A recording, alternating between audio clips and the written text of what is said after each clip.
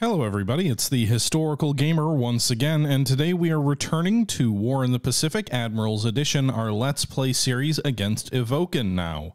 It is May 11th of 1942, and the war is beginning to get to the point where I feel like we can challenge the Japanese advances. This is going to be a pretty interesting turn. First off, it starts off with an AVD getting torpedoed off Savi, which is not great.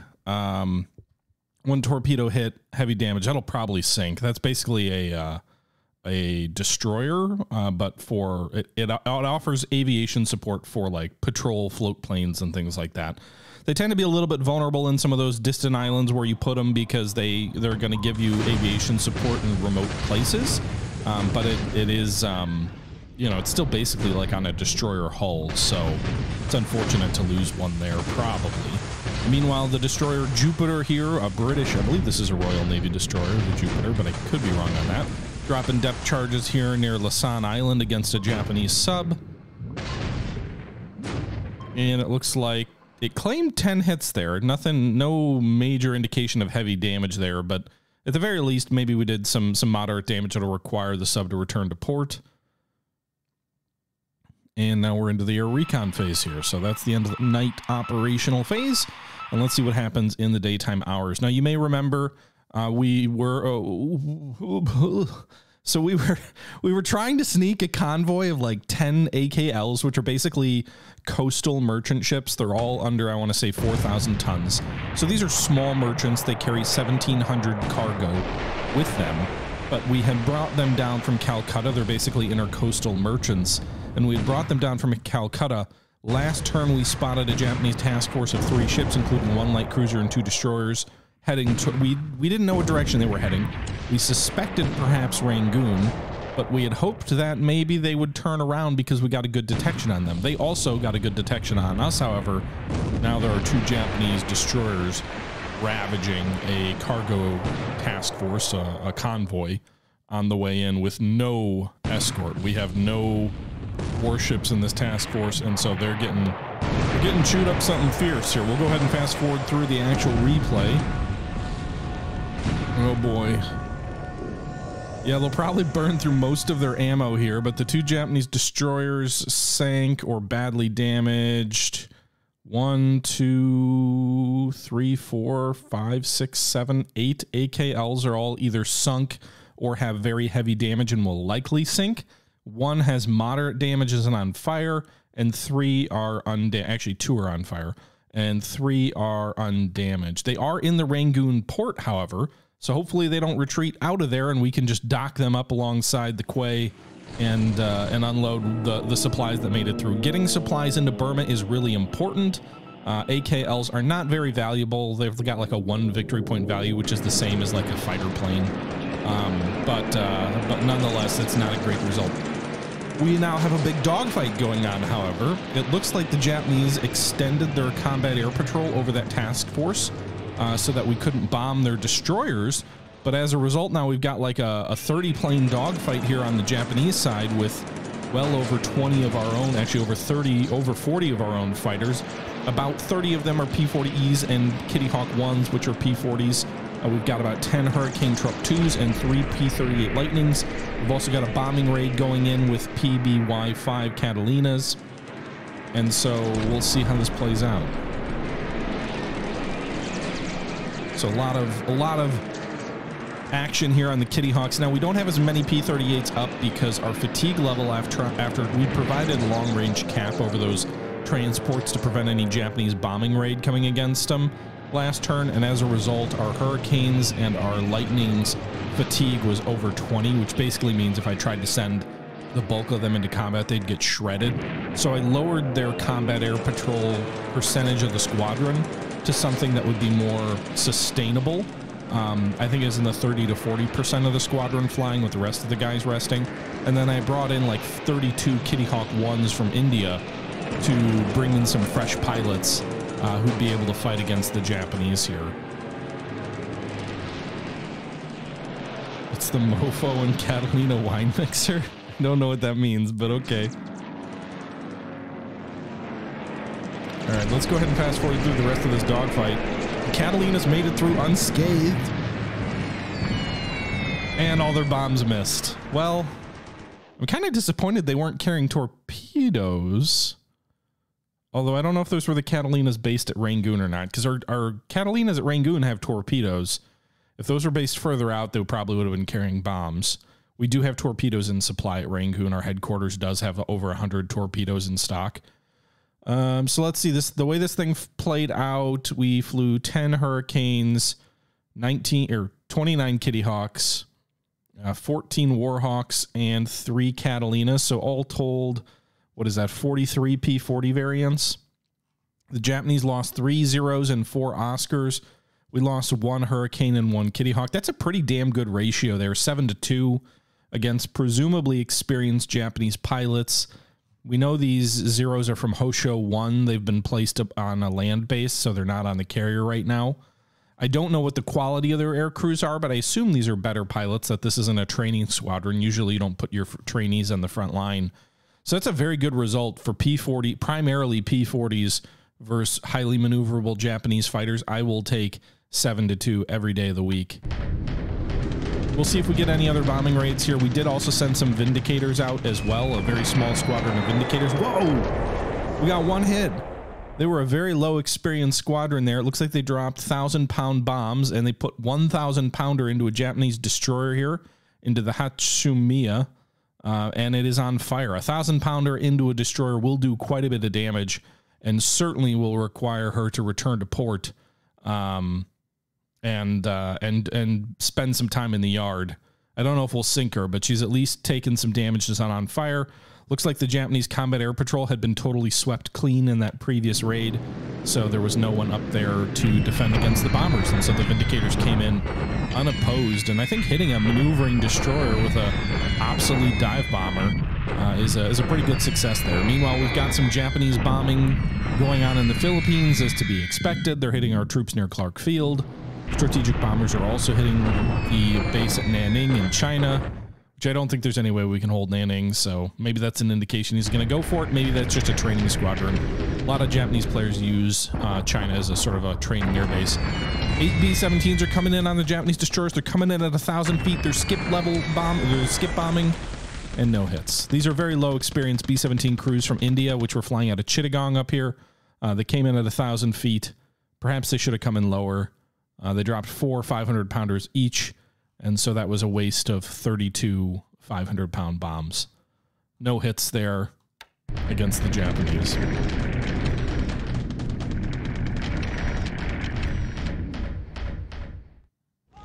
All right, so another AKL sank there. We just got the little blah, blah, blah, blah, blah, blah, blah, of them drowning.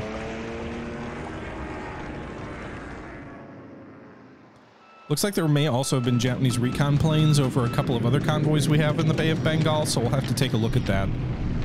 We have 2 more convoys we were going to try and sneak in. I'm assuming the Japanese destroyers will pull back after this turn and take at least 1 turn to rearm, but I don't know that I'll be in Rangoon in the next turn, so it may be foolish to try and press those home unless we want to lose more AKLs. Meanwhile, we've got another raid of Vindicators coming in. I believe we've moved to the PM phase, so this squadron is launching another attack. And the Japanese have a second group of aircraft up in Combat Air Patrol. This time we've got more of our advanced fighters, 10 P-38 Lightnings, again 10 Hurricanes, and then the rest are Kitty Hawks or P-40s. But again, against about 20 Japanese fighters who are escorting or providing Combat Air Patrol for these 2 destroyers. Frankly, 2 destroyers are not worth 40 Japanese aircraft. They're not. And it looks like they've got about 40 on cap. So, you know, a destroyer is about 6, at least in game terms, a destroyer is worth like 6 or 7 victory points, maybe a little bit more, and a fighter is worth 1.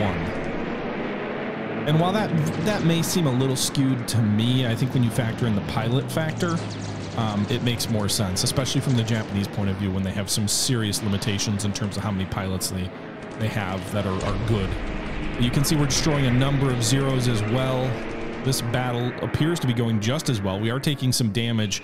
The other nice thing to consider is that all of these air battles are occurring over Rangoon, which is a friendly base. So if our aircraft are damaged or destroyed, the pilots can bail out and be rescued. If the Japanese are shot down here, I suppose possibly their destroyer could rescue them, maybe.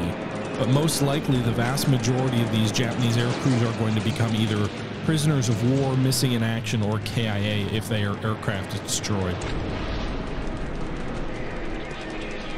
Yeah, the other thing in ours, I agree with you, is that to me, like, Japan doesn't have that many destroyers, and every destroyer they lose is a destroyer that could be doing convoy escorts, anti-submarine patrols, could be doing like Tokyo Express raid or actions where it's sneaking in troops or supplies to various bases.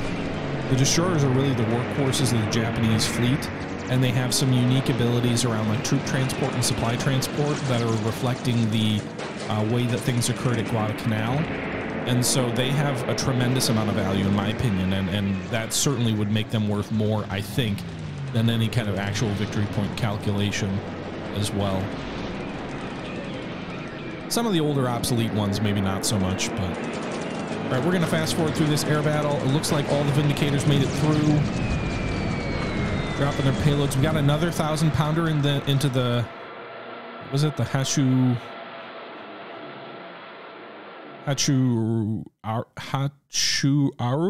I'm not sure. A 1,000-pounder into her. Heavy fires. So I believe that was the same destroyer we hit in the last raid. So 2,000-pounders perhaps into her. Badly damaged. Heavy fires. I got to imagine at the very least the Japanese are going to have to bring additional destroyers up to support any additional attempts to shut down Rangoon, at least by sea. Meanwhile, no air losses in that attack, and the Japanese lost another 6 fighter aircraft. Very good results for us so far. And we've got another raid approaching. 7 more B-17s going after the Japanese. 4 Zeros are providing cover. We're going to fast forward through that. All 7 B-17s made it through. You can see the Japanese destroyer is on fire, but the B-17s didn't hit with anything. So we did shoot down another Zero without loss. Japanese destroyer is confirmed on fire. We've got another raid coming in, this one with 1 Catalina. She's coming in, and she puts a 500-pounder into the Japanese destroyer, so I believe that's 3 bombs into this destroyer. Heavy fires, heavy damage now. Hopefully she's a goner. We'll see. They were dropping 500-pounders from 1,000 feet. And one of their 2 bombs went into her. 3 bombs into a destroyer. 2 of them larger. Assuming that that's not fog of war, because sometimes you get bad reports. Those are tremendous results for us.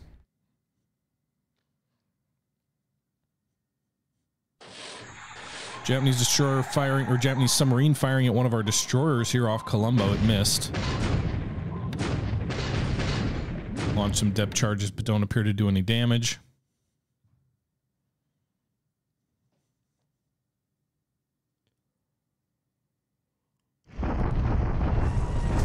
Japanese bombardment attack at Batavia. Just really trying to harass our troops and slowly wear them down. No real attempt to overwhelm them yet. Pretty heavy casualties for a bombardment attack, though. They've definitely shifted into using their infantry units' artillery as well. Bombardment attack at Clark Field. I don't know, NRS. I think the game accounts for over-penetration, but I'm not sure if that counts for, like, contact aerial bombs. It was an SAP bomb, so it was semi-armor piercing.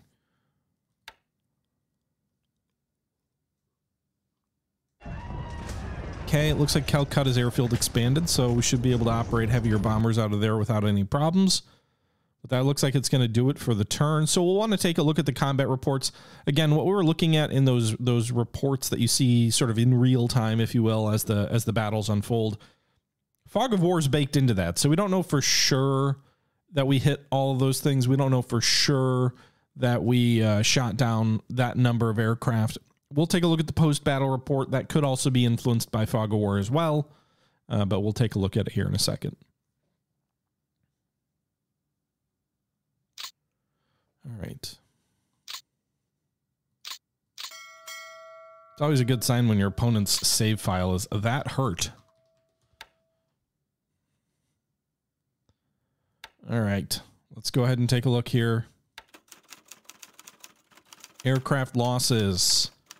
Woo-wee! If that's true, and I don't think those numbers are as high as they're suggesting, but if that's true, that was a decisive victory for us that turn.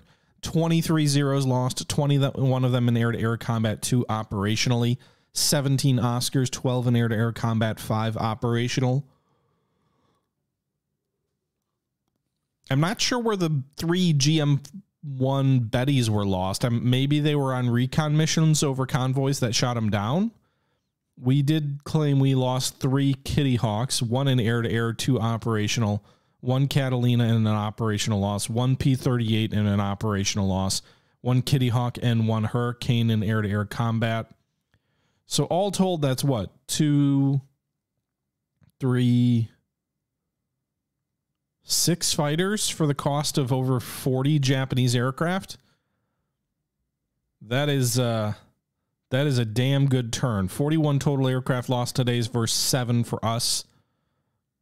That's going to be a bad day for the Japanese pilots. If we take a look at the pilot losses, we didn't even lose a pilot.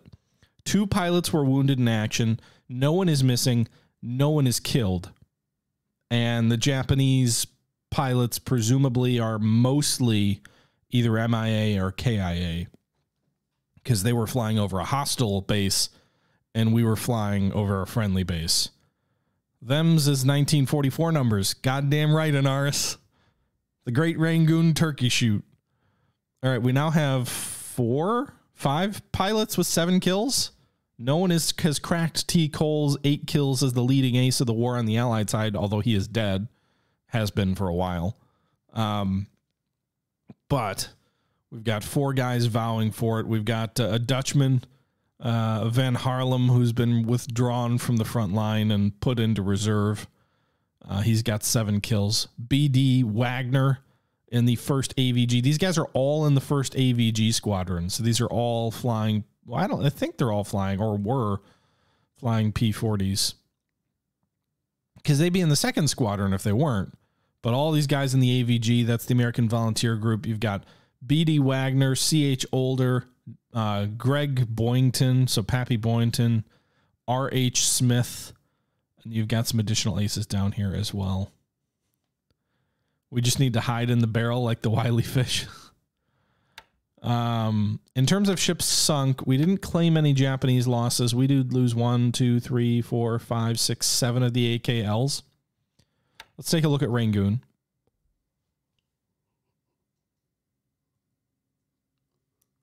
So the task force lost, what, 6 of the AKLs. There are 6 remaining. 3 of them have suffered meaningful damage. 2 of them I would say is critical. The Keeney and the Coramel both look like they're very badly damaged. The Ware has moderate damage, and then the Caldone, Niguda, and Namyang all have sort of negligible damage. We're going to dock them. They have a total of 3,900 supply left on board, so we're going to dock them and try and unload them and get that supply into the base. 4,000 supply isn't much, but every little bit of supply helps Rangoon. We got about 20,000 in Rangoon right now. Mulmine is at level 3 forts still. What's Pegu at? 3 as well. Okay. Meanwhile, we've got 3 additional task forces that are on their way to Rangoon or in the area. We've got Task Force 327, which has 2 out of 2 detection. It's got 2 mine layers providing some escort, but they would not fare well against destroyers. Still, it's something. Bringing in about 10,000 supply.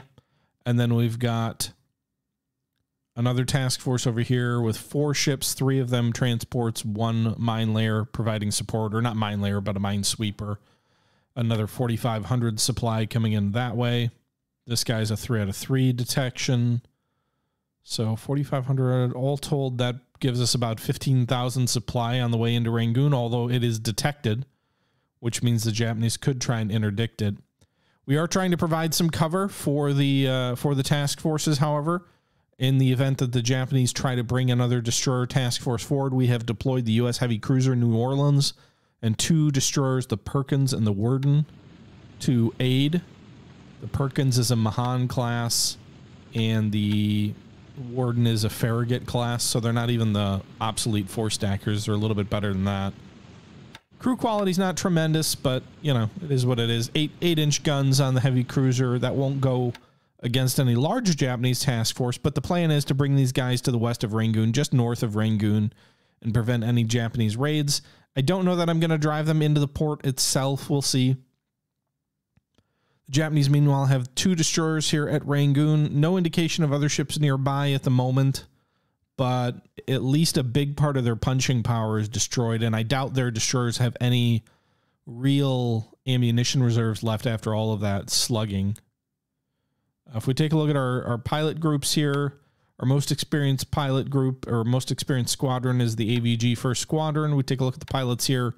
You can see a number of them where you see green, they gained experience last turn.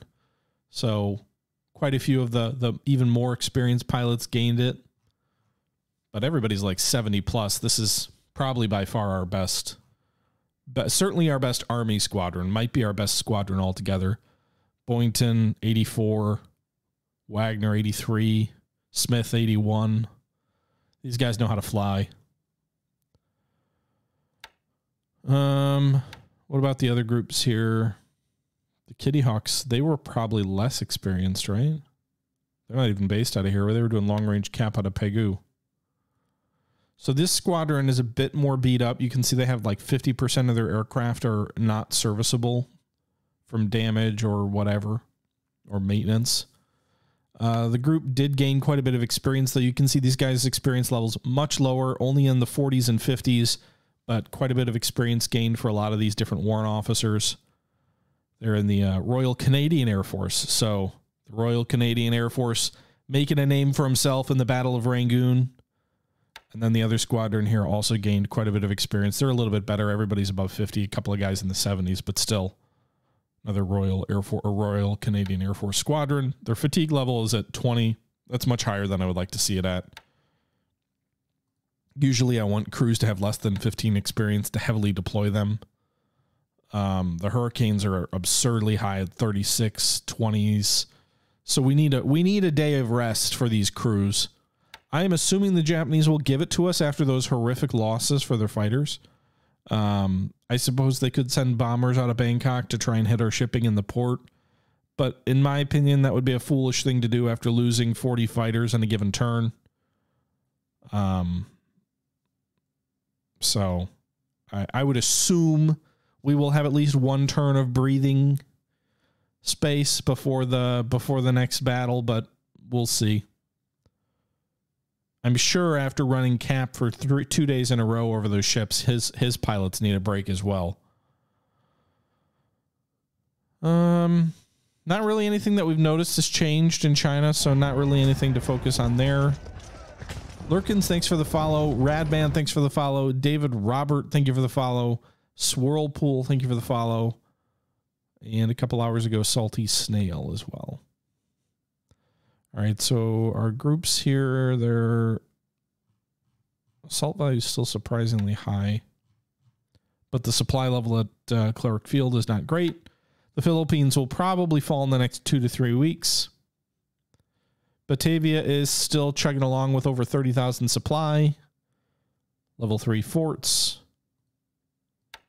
And 963 assault value. The Prohoda garrison continues to be slowly brought in. It's got 25 rifle squads that are all ready for combat, which have been brought in from that other base.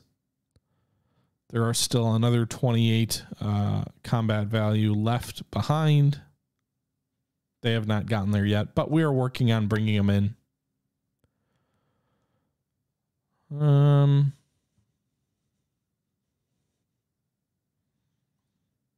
Almost unloaded. Well, no, we're working on unloading some fuel at Perth.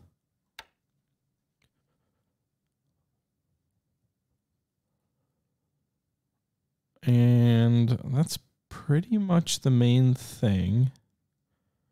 We are unloading some fuel at Pago. We have some additional fuel on the way to Pago.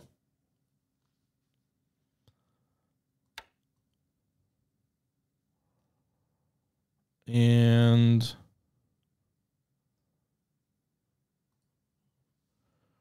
our Hornet is in port. Do we have anything working on repairs right now? California, Tennessee. Oh, that reminds me. Is the Prince of Wales ready for transit yet? Doesn't say she's repairing. One day, and then the Prince of Wales will be ready to move to England, to glorious old England, where she will finish her repairs.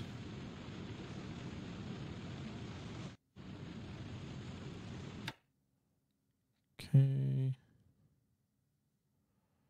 We've got some ships loading up with fuel at Abaddon as well.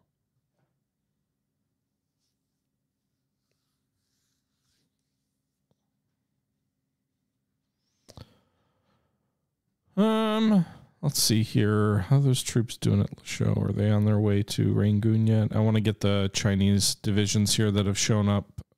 One more day of packing for each.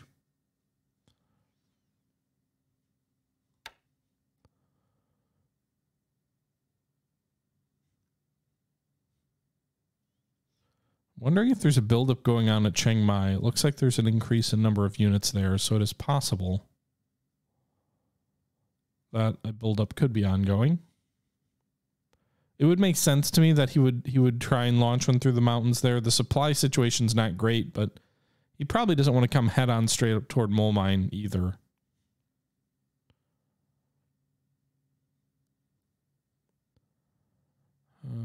Oh yeah, how's that AVD? It didn't say it sank. Wow. So the Ballard took pretty heavy damage and disbanded into the port at Savi. It did take one Japanese torpedo, and she's got 80 flood damage, 46 engine damage, 53 fighters, or not fighters, fires, and 61 systems. So she is not in good shape. Pretty much sunk. Her current cruise speed is limited to 1 knot, I believe, so not something that we're going to be able to really get her anywhere. The thought would be to perhaps pull her back to Pago, where there's a protected anchorage, because that is a level 3 fort, which means the Japanese wouldn't be able to attack ships in anchorage there.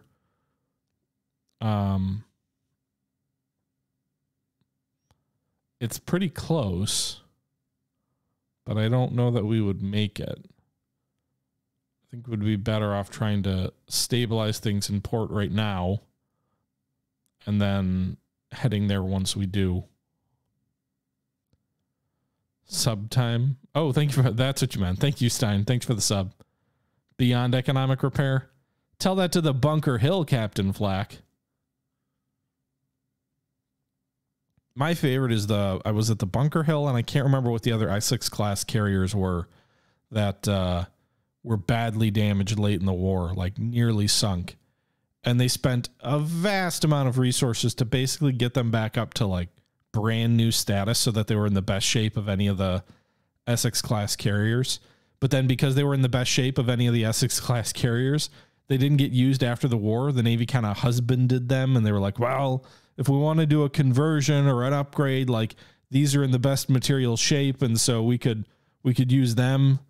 But then because they were in the best material shape, they never wanted to use them, and the upgrades never materialized. And so these guys like were in mint condition.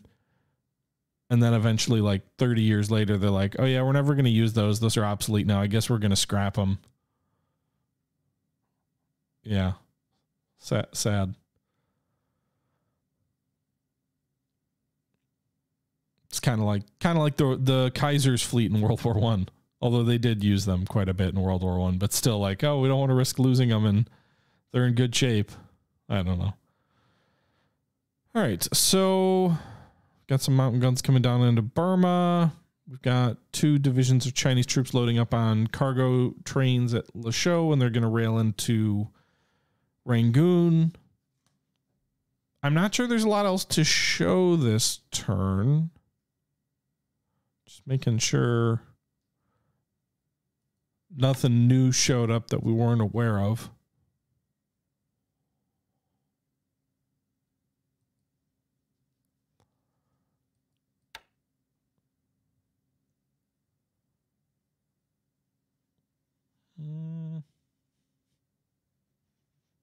Yeah, I think we're good. So let's take a look at ship availability real quick. Nothing for the next couple days. In 3 days, we get a destroyer and some submarines. We get an escort carrier in a little over a week.